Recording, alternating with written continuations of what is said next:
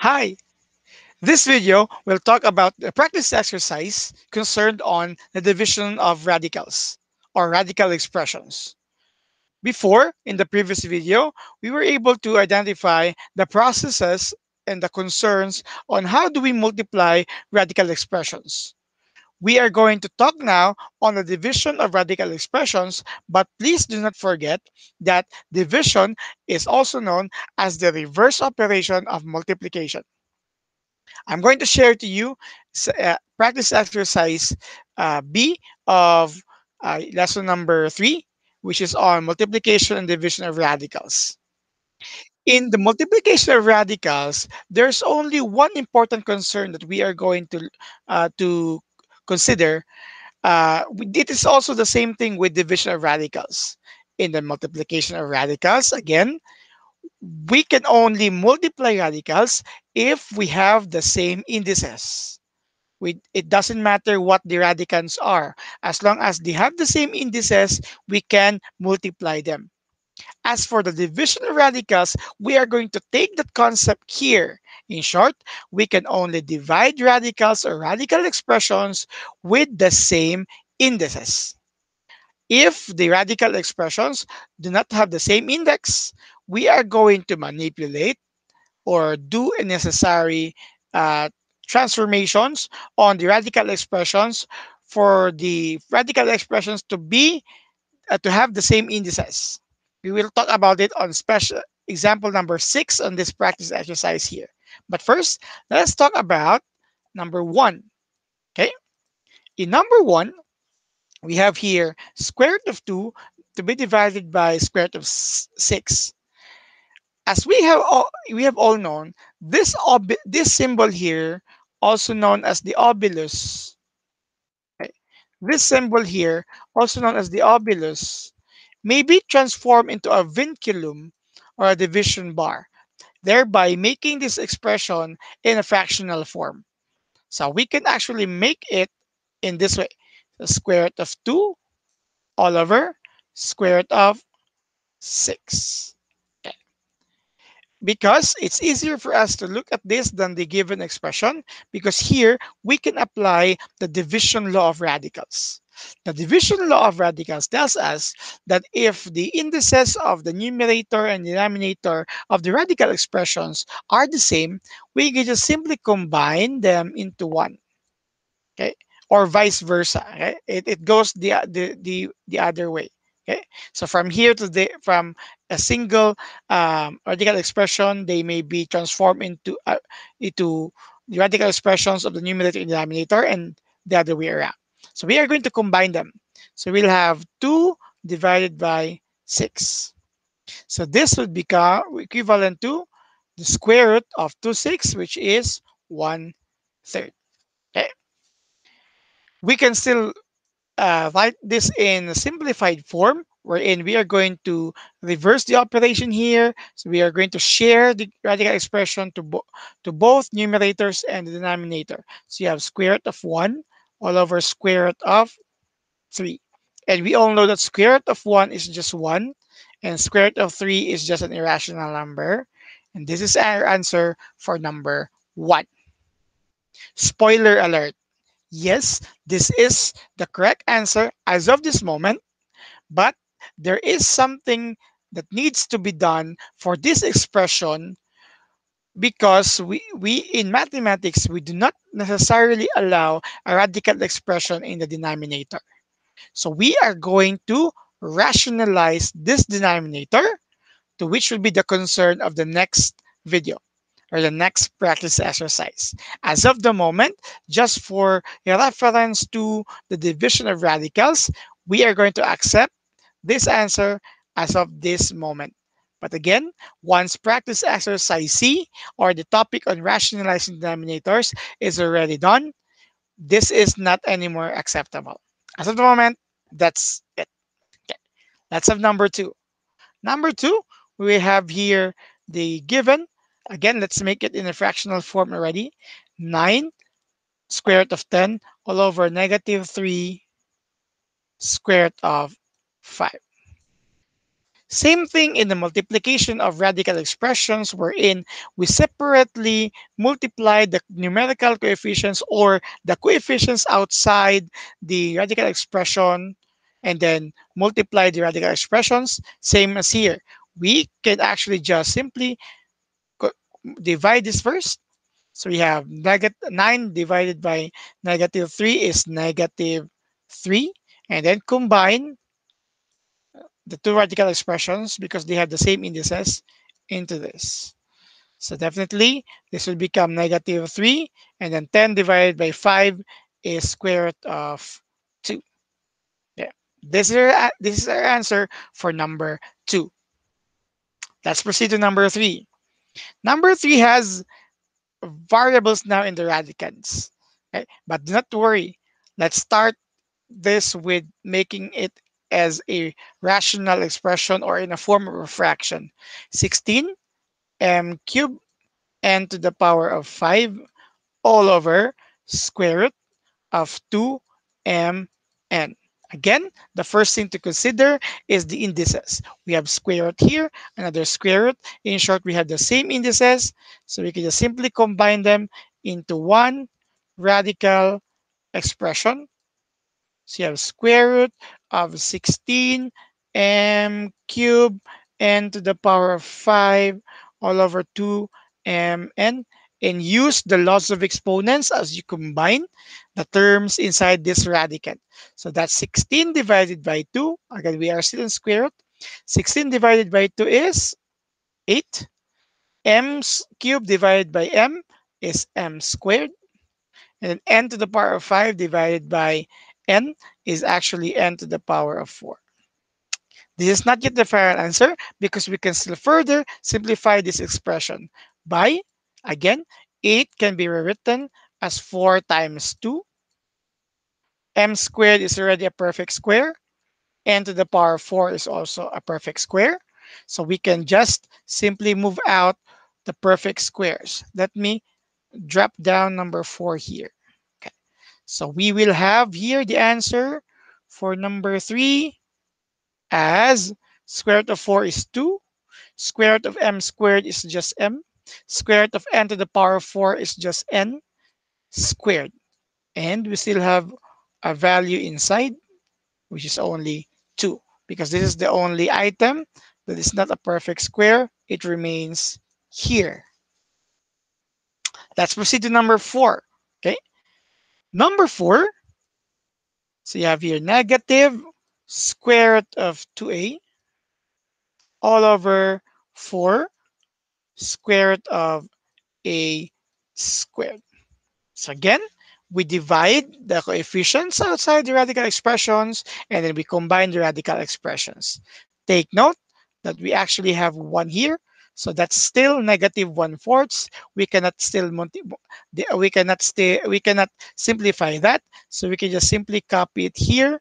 So you have negative 1/4, and then you have your square root as you combine the denominator and the numerator into one radical expression because they have the same indices. So you have 2a all over a squared. Okay? So since it's we have a and a squared here, you may use your loss of exponents, and then you will have negative 1 over 4, and then you have there square root of 2 to over a. 2 over a, because that's a 1 minus 2, that's negative 1. Okay, let's say that. Let's do it step by step. 2 a to the power of negative 1. Okay, that's 1 minus 2. So you have negative 1 over 4 square root of 2 over a. And then let's return it to let's share or distribute the square root here to both numerators and denominator. So you have negative, that's still 1, square root of 2 over 4 square root of a.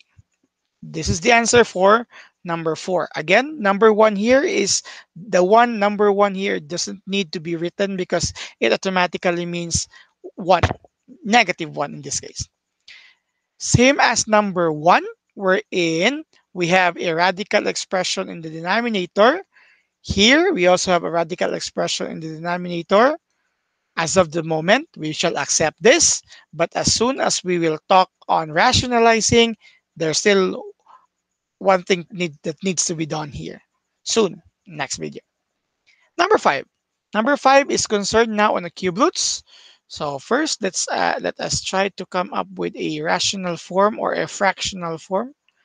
32x cubed yz all over that we have 2 outside, cube root of 2x squared y squared, and we have z squared.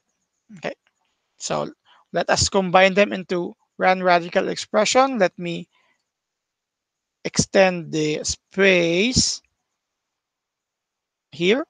This becomes, again, we have here a value of 1. So that actually means we can write the coefficients outside as just simply 1 half because we have 2 in the denominator. And then you combine into 1 cube root. That's 32 x cubed y z all over 2. That's just 2 x squared y squared and then z. This is squared. Okay, and then you have here 1 half cube root of 32 divided by 2 is 16. X cubed over x squared is just simply x. Y and then y squared, that's y negative 1. And z, that's z squared here. And you have z to the power of negative 1 still.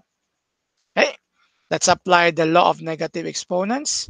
You have 1 half, then you have cube root of 6.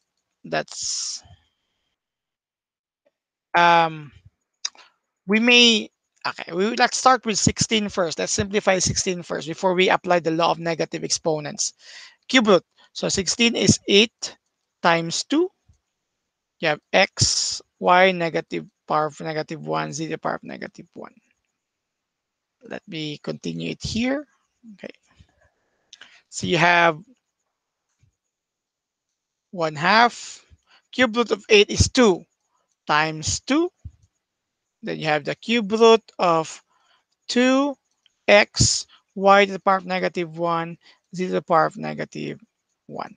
Let's have number 6 later, probably here at the bottom. Okay.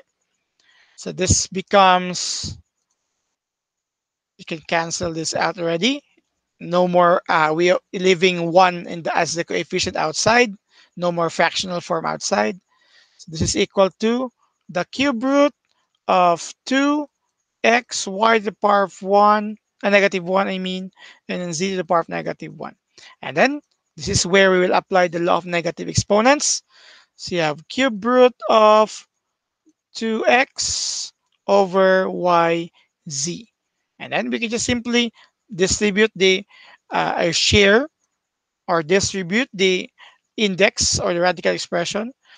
So you will have cube root of 2x over cube root of y z. Again, similar to numbers 1, number and 4, we have here a radical expression in the denominator.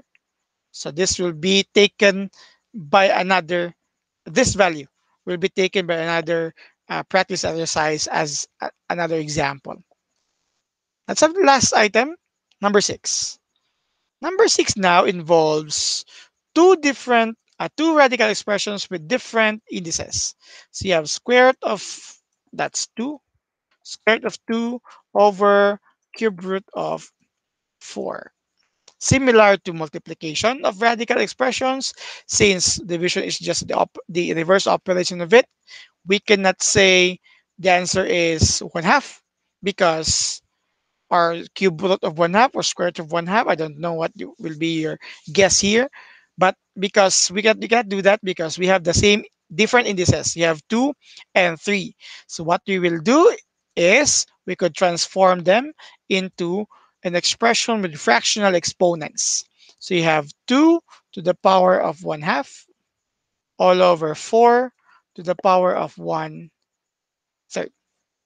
And then come up with a fractional exponents with the same denominator. That means we can convert them to 6. So the numerator will become 2 to the power of, since we make it 6, this is 3, 6, because 3 6 is just 1/2. All over 4, the 1/3 will become 2, 6. Then convert them again into a radical expression.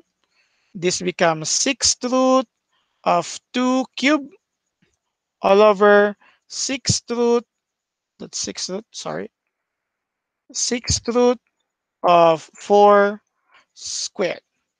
Okay, and then take the values. That 6th root of 2 cubed is 8 over 6th root of 4 squared is 16, if I'm correct. Okay, so again, that they cannot combine them into one.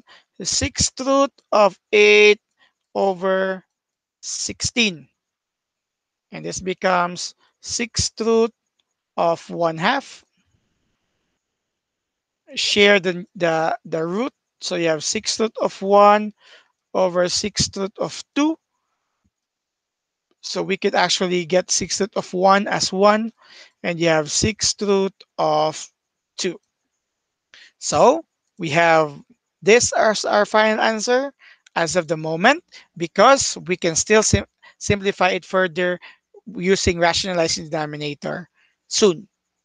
So the process in the division of radicals or radical expressions simply uses the division law of radicals. But of course, the rest of the laws will still be used: the product, the multiplication law or the product rule, the what they call it, the considered transformation law, or the concept between the fractional expressions with fractional exponents and the radical expressions, and vice versa.